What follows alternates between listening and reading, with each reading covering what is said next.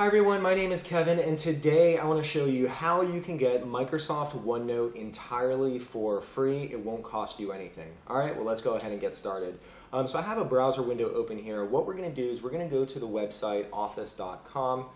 So I'm going to type it up into my address bar here, and office.com is the entry point to all of Microsoft's Office web products. So here I am on office.com. The one thing you're going to want to do is you see a sign in button in the middle of the page. You can click on that. There's also an option to click on sign in the top right hand corner of the page. So you have two options, pick which one you want to click on. I'm going to click on the one in the top right hand corner. The next thing you'll notice is you get the sign in prompt.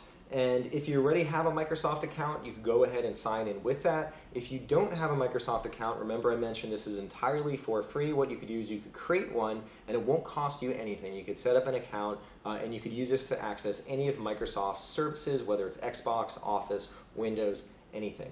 If you already have a Windows account, you probably already have a Microsoft account. So I'm going to go ahead and let me type in my Microsoft account. So I'm going to type in my username.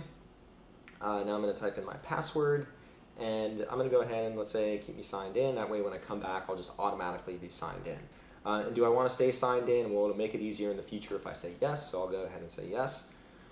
So I'm going to click on there, and now what's going to happen is I'm going to land on office.com. Like I said, this is the starting place for all of Microsoft's web properties. Across the top of the page, you'll see all the different apps that I get for free as part of Office Online here.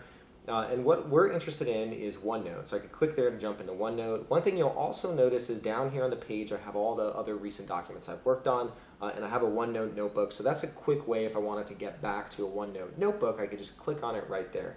But so I'll just click on OneNote here, and that'll bring me to the main OneNote starting page. Here it's going to load up, and so here you'll see the start page for OneNote. So I have this one existing notebook that I've created. I also have the option to create a new OneNote if I wanted to create a new notebook.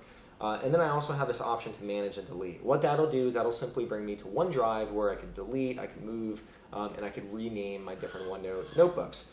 So what I'm going to do is I'm going to click on my notebook. This is an existing notebook that I have, and here this will drop me in. And this is the OneNote Web Interface. Here I'm in this notebook. I could see all my different sections. I could see all my different pages. Here I could go ahead and start adding content. So test content, test.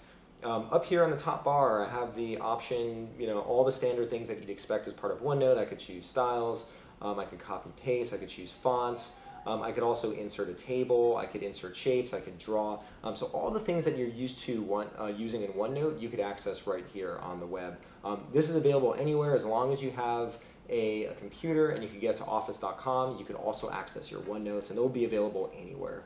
So it doesn't save it on your machine, it'll save it up in the cloud. And that's really all the tutorial is, just quick step-by-step on how to get OneNote for free. If you enjoyed this video and you found it helpful, please give this video a thumbs up. And if you want to see future content like this, any other tips and tricks, feel free to hit that subscribe button. That way you'll get a notification anytime future content like this comes out. All right, well, thanks a lot, and thanks for tuning in.